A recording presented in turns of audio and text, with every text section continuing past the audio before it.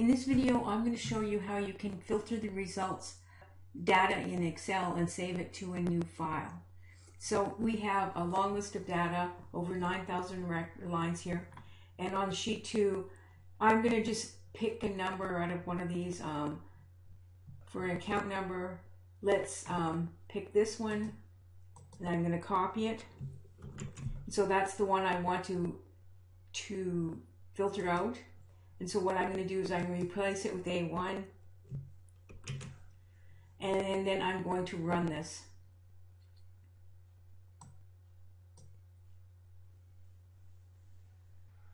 And then it saves it to a new file with the account number as the name, and it saves it to your wherever you've specified for it to save. So now let me walk through the code for you. So the code is called search and copy, and so let's F8 through this. And so what I'm doing is I'm naming the ActiveWorkbook to this workbook. This is so that you can go back to it.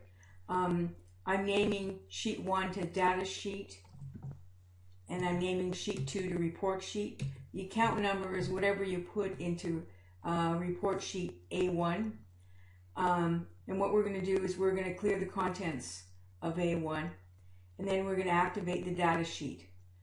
Then what we are going to do is we're going to copy the heading row. It's always nice on your new file to have the heading row. And so that's basically what this is doing. And then it's going to individually go through each of the 9,000 records and find all the records that match this account number. So I'll go through a few of them, and I will pause it because you don't need to see this go. So now it's filtered out all the data. It's going to name the file the account number, and it's going to join to the path that I've specified here. And it's set the new workbook to add, and now it's added a new report, and now it's going to copy all of the stuff from the report sheet to the new workbook, and it's going to save the new workbook as the path that you've specified here, and the file name and XLX.